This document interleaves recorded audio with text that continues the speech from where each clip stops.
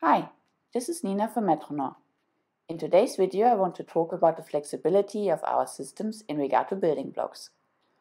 All our systems are based on the same core technology, one or more cameras tracking an LED pattern, allowing us to upgrade a system within its product line at any time.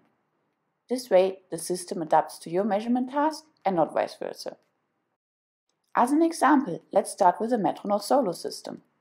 A solo means you have a single camera tracking this LED pattern. The pattern can be on any of our light pen models or our scanning units, allowing you to take measurements by either probing or scanning.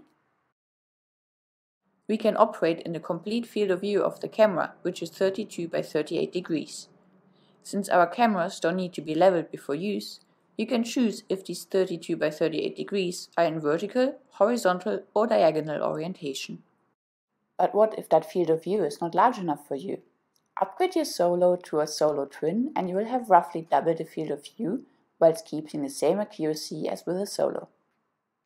So you can either use the Twin to simply widen the field of view, or you can also use the Twin when you want to place a camera closer to a wide object. Let's pretend the accuracy you get from a single camera is not high enough for your next project. Then you simply upgrade to our dual system.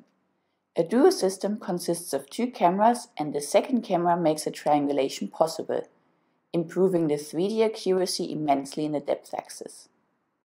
Because both of the cameras are freely movable, the setup can be adapted to the size of the object that you're measuring.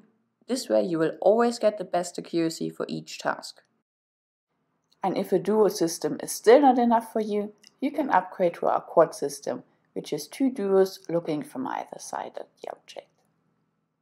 So, answers to a few questions you might have. Yes, a dual system is automatically always also a solo system if you simply connect only one camera. We even have an option where you can split a duo into two separately functioning solos, which we call duo split. Yes, you can start with either a probing system or a scanning system and upgrade the other option later on. And yes, of course, you can probe and scan within the same setup and within the same measurement file. If you want to know more about our systems, visit our website metronor.com, or if you have specific questions, send us an email to info@metronor.com.